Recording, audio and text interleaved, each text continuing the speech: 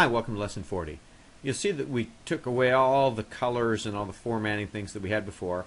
We're back to a blank table because I want to show you some formatting tricks, some easy ways to format a table. Once you're in a table, this is a trick that'll save you a lot of time. Over here, under the Design tab, there are a bunch of table styles, and if you click on this drop-down arrow, you'll see it says More, and they're not kidding. There's a whole bunch of pre-formatted ways to design your table.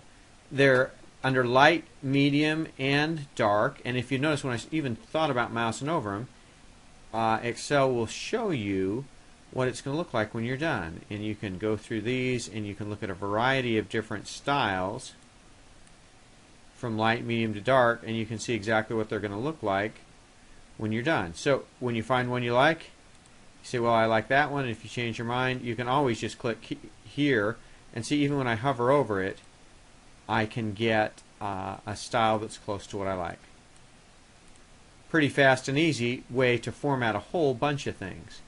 If you work for a company or you've got some kind of marketing department where there's a brand and a color and everything looks the same way, and we really want all our public communications, our reports or whatever to look the same way, you can customize this setting as well. All you do is come down to New Table Style at the bottom here, and you can name it, and you can also even make it the default for this document, and then look at all the things you can control. The whole table, what the first column stripe looks like, what the second one does, the first or second row stripe, what does the last column look like, what does the first column look like, the header row, the total row, the first cell.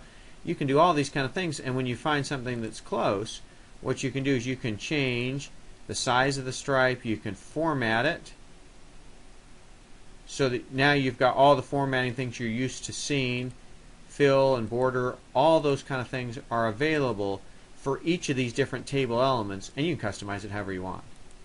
For me, I get a style that's close, and if you want to see all of them again, something like that, and then once I'm close, I can always adjust from there.